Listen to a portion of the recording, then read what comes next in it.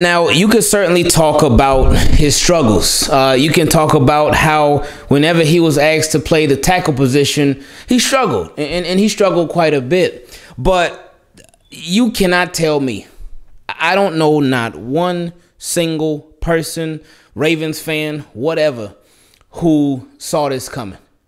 Nobody.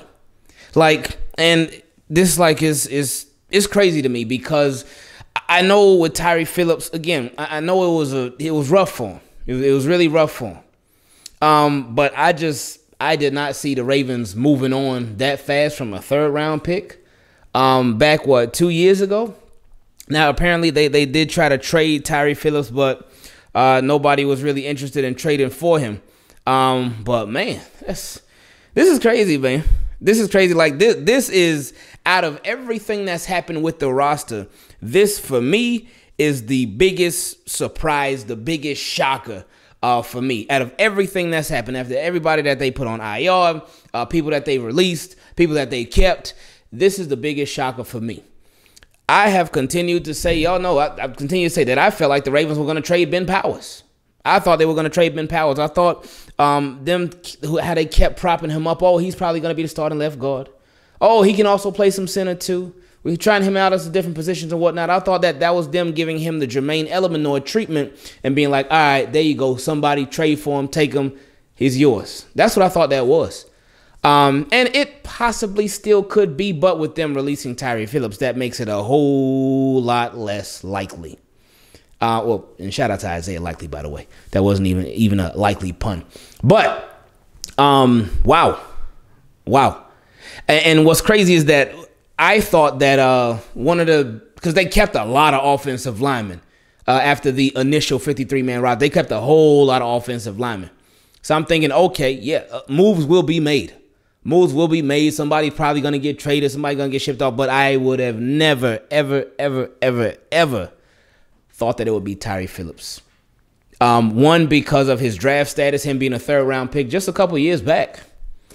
Two, because he's somebody, while it was a little bit of a drop-off when he did do it, but at the same time, he's somebody that could start for you at a couple of different positions on the offensive line. Especially, I would have never thought that he won the starting guard positions. He won the starting left guard position last year.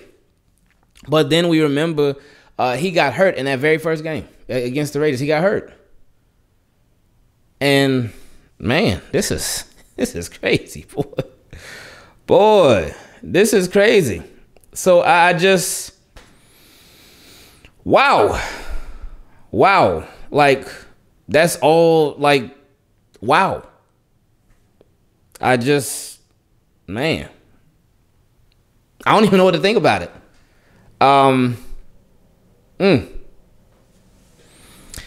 In other news, none of the players that Ravens released or waived yesterday, none of them got picked up on the waiver wire. So literally every single person that Ravens waived, they could all come back. They're all eligible to come back on the practice squad. Or if Ravens decide they want to bring them back to the roster, whatever, Ravens got plenty of options there.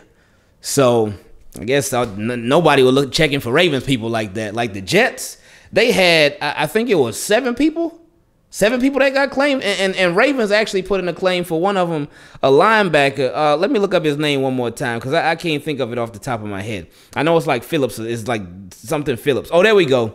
Delshon Phillips. So we cut Tyre Phillips, and we bring on Delshon Phillips. Now, I'm not very sure about his game, his strengths, his weaknesses, anything like that. But Jeff Rebick said he can play both linebacker spots. I did read somewhere that he is a little bit undersized. But hey, we'll see how it works out. But Ravens, so now I guess Ravens, they cleared a little bit more cap room with the Tyre Phillips release. So they do the Ronnie Stanley. It's like today is National Offensive Line Day. So they restructure Ronnie Stanley, and now they cut Tyre Phillips. I don't know what's next.